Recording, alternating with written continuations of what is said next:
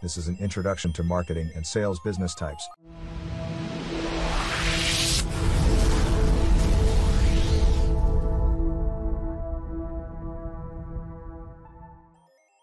Dropshipping. I have mentioned dropshipping under the monetization section, but I am mentioning it again here because it is a particular style of online business. In essence, you are avoiding dealing the storage, picking, packing, delivery, and the administration of potential returns or complaints. This is truly a virtual business because you will have no infrastructure of your own. You will have outsourced the whole system to other companies. You also have complete freedom to choose any type of product that interests you, or that you believe will sell very well. Some people have done very well even selling very cheap products in mass volume. Your main role in this whole operation will be marketing the products that you have selected to promote. One big benefit of this model is the freedom it would give you to operate the business from anywhere that you have Wi-Fi and a laptop.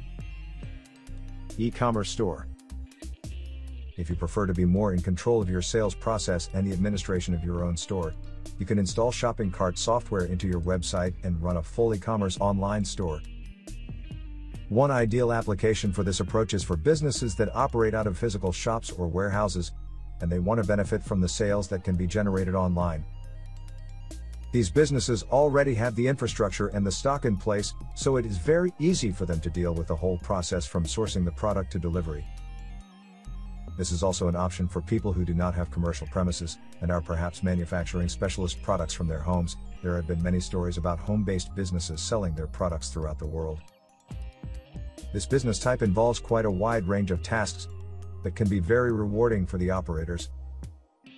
Trading domains and websites.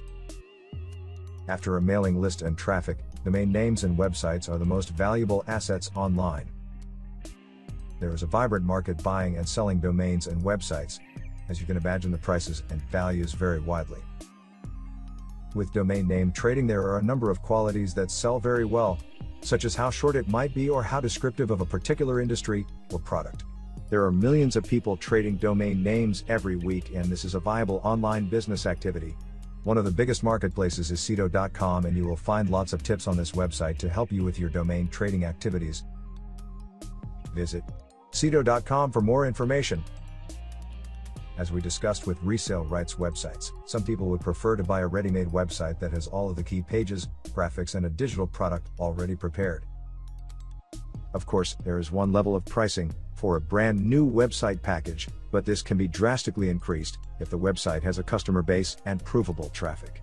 If this traffic is also converting into sales on a consistent basis, then you have a readily saleable asset that will sell for a multiple of its income.